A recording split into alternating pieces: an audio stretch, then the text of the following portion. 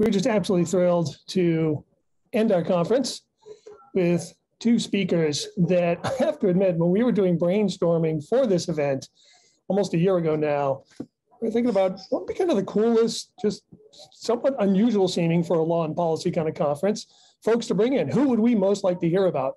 And the names of both of our speakers were the ones that popped up from our team. I think largely it was our senior fellow for copyright, Sandra A. Stars, and our director of operations, Christina Pietro. And we really had no idea whether this would actually work, but we were able to reach out, and we were just absolutely delighted and thrilled that both have agreed to join us. Now, I've let them both know, they know we had a full day and a half of events so far with lots of technical details on AI, and both of them can speak about that a lot as well. But obviously with them, we'd really like to hear much more about the kind of bigger picture. Where is all this going? And especially get it from the artistic and scientific and technological perspectives. Because a lot of us so far on this conference have been more on the law and policy side.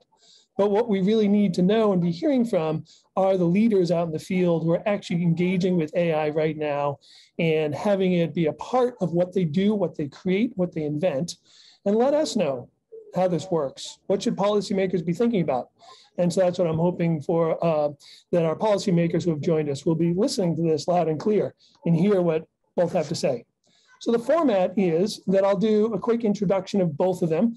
We have, as everyone else's bios, in the material in the agenda, but I want to highlight some things about our two speakers. And then we'll go into, each will have 10 minutes to do some of their opening remarks, to give their overall perspective.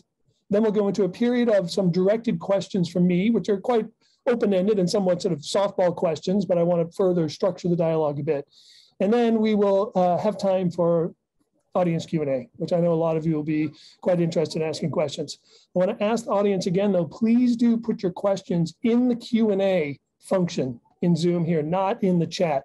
It's hard to kind of toggle back and forth between both of them. So, and we need the chat for technical things that may come up. So please do use the Q&A. Okay, so now, starting in the order we have it in the agenda here, Jaron Lanier, I think all of you know of him already. He's a scientist, musician, visual artist, and author.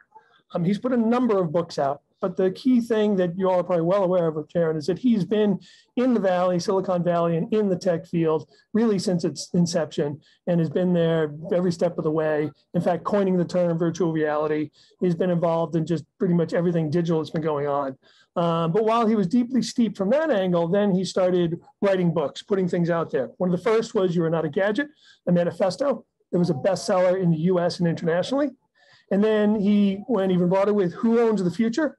And that really was one of the first books to start critiquing the economics of the internet, starting to get us all focus on what's really behind the curtain, what's actually going on, how are things being monetized, and what do we all not know about how we're being monetized, essentially. So that was fantastic. And then he put out some more personal works, collection of essays, Wenn Trauma erwachen werden, which shows my limited high school German classes, but When Dreams Grow Up, and then Dawn of the New Everything, which was a memoir. And then he moved into one that I think a lot of us are quite well aware of, 10 Arguments for Deleting Your Social Media Accounts Right Now, really honing in on the potential perils of social media. As fun as it seems to be, and as much as we all use it, there are some issues with there. So again, these are all have been best-selling books. He's currently the octopus for Microsoft, which I love that. But that really is the Office of the Chief Technology Officer, Prime Unifying Scientist at Microsoft. And kudos to them for creating such a position too. He's been on everyone's sort of top lists of technologists.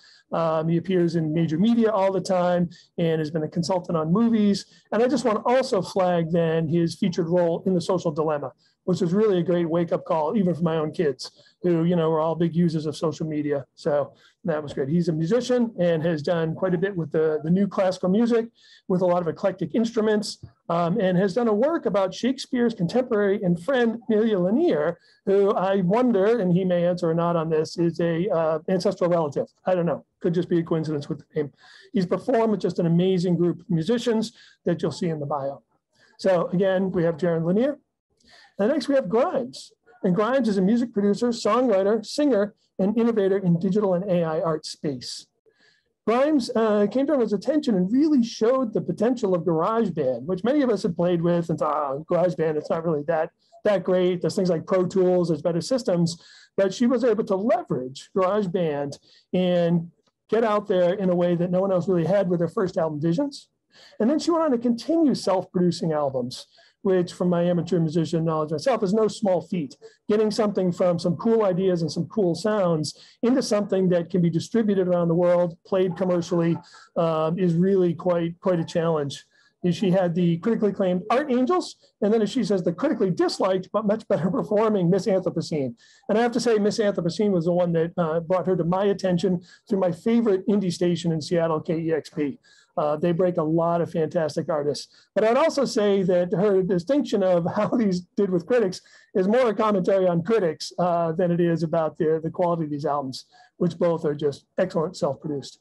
She's also done Emmy-winning opening credits for the Netflix series Hilda, and has voiced a cyborg pop star in Cyberpunk 2077.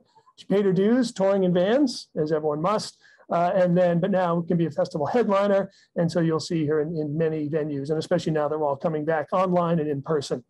On her visual artist side, she's directed some of her music videos, and she's also, and this is something we want to talk about a bit today, is dropped her own NFT.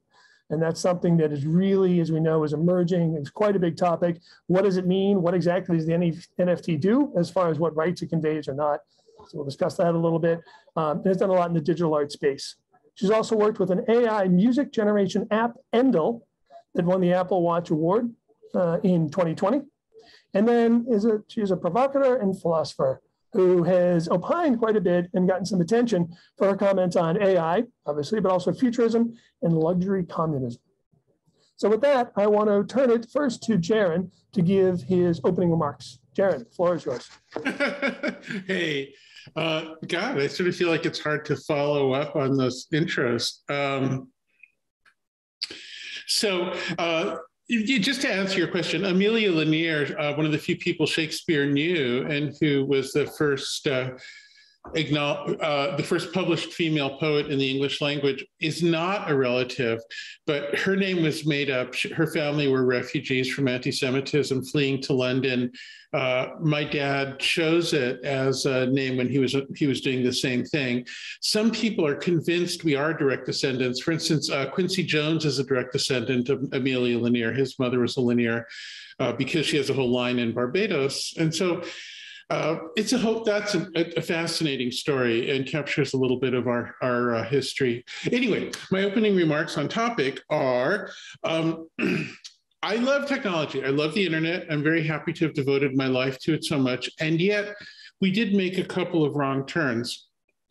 The main wrong turn we made was a kind of a political and economic bundle of ideas, which is if what we really, really believe in, and many of my friends do, is making computers intelligent, making them smart, that agenda requires a whole lot of data because intelligence doesn't exist in a vacuum ever of any kind. And so there was this idea, well, we do this advertising business model where we get paid by people to influence those who use our services, and in exchange we get their data, and then that feeds our AIs. Now, the problem with that is manifold. For one thing, there's a sense of superiority among the people running it versus the ordinary people, like the people who get to run those things. Those are people like me who are highly technical and are associated with Silicon Valley, get to be sort of the master planners, and everybody else is kind of just along for the ride and has less power, less autonomy, less influence. And people gradually can feel that because it's authentic. And that's a problem. There's no reason for that to be true. You can make all the same algorithms without that political order. But that's nonetheless what we did. Part of why we did it is there were all of these ideologies that people believed in so much, but the ideologies were in conflict. On the one hand, we were supposed to be sort of socialists where everything would be free, and anything that you had to pay for, especially music, that would be horrible. All culture had to be free. But on the other hand, we had to be great tech entrepreneurs and make a lot of money and become really powerful. And you can't have pure socialism and entrepreneurial ideals at the same time, except in one little tiny point where those two things intersect, which is the advertising business model. Because then you can create this illusion that everything's free for people while still becoming, building a giant company and everything. So that, in a way, people were forced into it. I knew some of the people who pioneered this, especially at Google, where I sold them a company right when they were starting. And they were kind of backed into a corner. The ideologies were so thick. I don't think they could have done anything if they didn't choose this one little point that satisfied all of these conflicting ideologies. But anyway, not only does it concentrate all the power with these master planner hackers like me, but also it just turns out that if you want to do this business plan and you have these algorithms kind of engaging people and getting data from them, the issue with that is that our ability to sense people is pretty crude. I mean, even if we're humans, we have trouble understanding each other. That's part of the human experience. And if it's an algorithm just using whatever sensors there are on a phone, it's terrible. And so the only things that can really get emphasized are these fight or flight response, lizard brain kind of primitive things.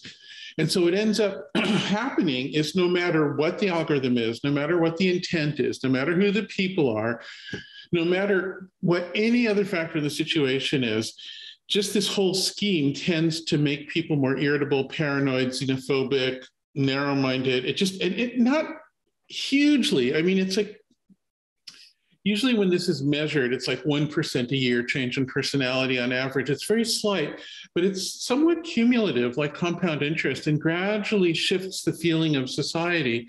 And the thing is, people and politics and human culture have always been a little crazy. We've always been a little paranoid. We've always been a little nutty, but it's always been just shy of threatening our total destruction. Like we've always basically gotten it together and found some thread of sanity. But this stuff is kind of pushing us, and I'm just like afraid it's like pushing us over that edge. And so that becomes the main problem. And then you can identify all the little specific instances of this. Does social media make teenage girls more psychologically challenged in different ways? Yeah, that appears to be true. I'd say that the preponderance of research shows that there's something there. But rather than pick on just one thing like that, which is going to be an endless research question, I think we need to lay back and just look at the overall pattern. And if this was the only way to do anything, that would be one thing, but there's this other way to do things. If you decide, you know what, we live in a market-based society, we actually have companies, we have investors, we have money, like these are real things in our lives. None of us are actually willing to give these things up. So when people contribute their data, whether it's intentional or not, whether they're thinking about it or not, when they contribute data to technology, why not let them get paid? And so I can talk about that a little later, but there's this interesting way where if you make data be something that people get paid for instead of having it be free, a lot of these problems reverse magically. You suddenly have people who feel that authentically feel that they are part of this new world of technology, that they're having an influence, that they're making things better. They're not just passive recipients of this world that's being created by only a few people. It makes the technology better. It doesn't hurt companies. It's not anti-commercial. It actually is a tide that raises all boats. This is a principle we call data dignity. It's not a technology change, same algorithms, same robots, but a different political and sociological and psychological and social surrounding and it just makes everything better. And since we do have this alternative and we have some trials that have tested it, at least initially, and it looks like it works, there's really not any excuse to continue this practice that seems to make people crazy and make them authentically feel powerless. And we can do better. And it's a great example where just getting an idea right can actually make a difference. I think a lot of times people who enjoy thinking like me put too much stock in ideas, but I think this is a case where a better idea can really, really make a difference.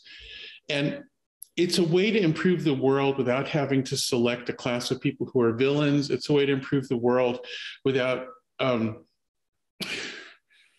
without adding conflict on the way. It's a positive win-win approach. So that's what I want to advocate today.